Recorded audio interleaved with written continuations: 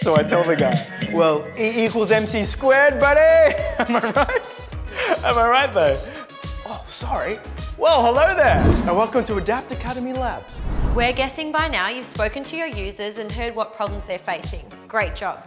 Now it's time to figure out how we might solve these problems. So I'm going to ask you to do something.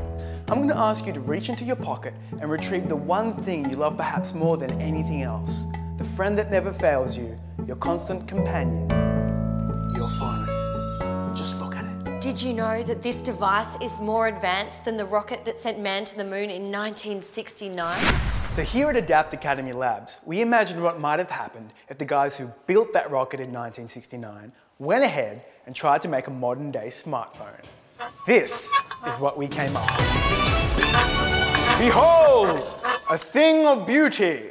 Sure, this 60s smartphone won't fit neatly into your pocket, but here's what it can do, and it's exactly what the phone in your hand can do too. Can take pictures, records video. It's a touch screen. It has speakers. It vibrates. It's a microphone. Testing. It can store data. It's a notepad. It can send mail.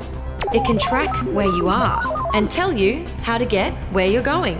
It can tell the time. It's also an accelerometer. An accelerometer. And it can make a phone.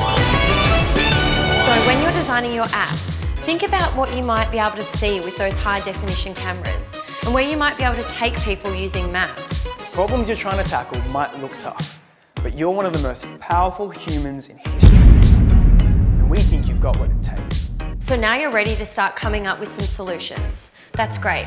We'll see you over in the Ideas Factory. A typical smartphone has more computing power than Apollo 11 when it landed a man on the moon. You are more powerful than you realise, and you can change the world.